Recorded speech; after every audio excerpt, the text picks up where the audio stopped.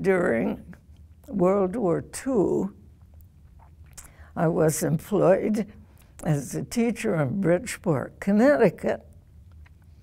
1943 was when I started.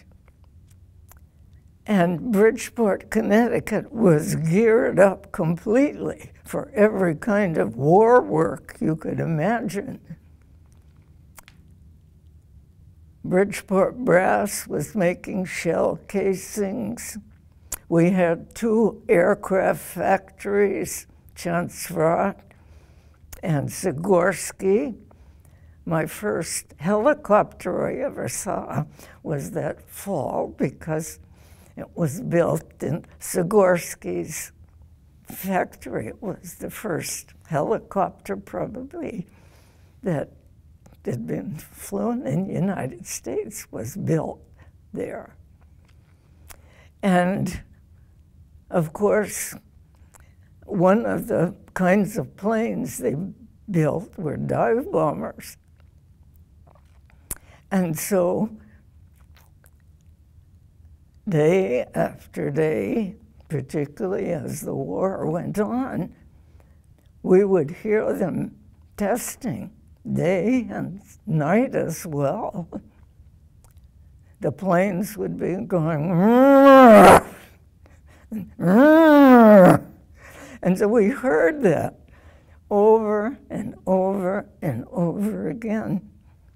And we became so accustomed to it, we didn't even think about it.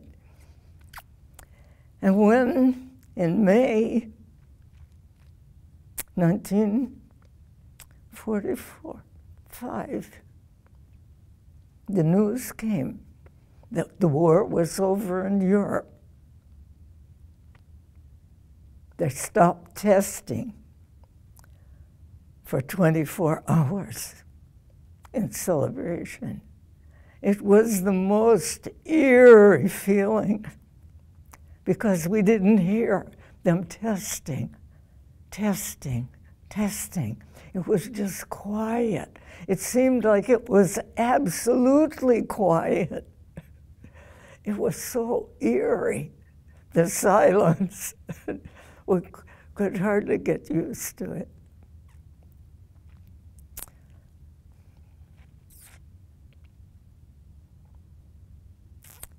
When the children prayed those mornings in morning worship, and we knew toward the end of the war that they had developed some kind of missiles that could go long distances.